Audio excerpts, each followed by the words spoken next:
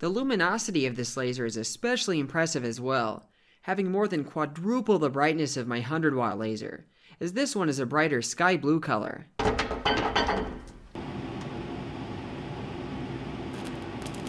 What's on fire?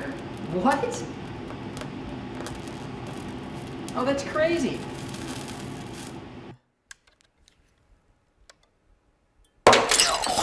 Oh my gosh!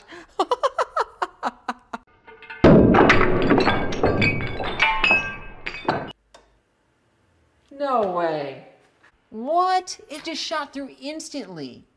So by some chance, can this thing burn through diamonds? Let's find out.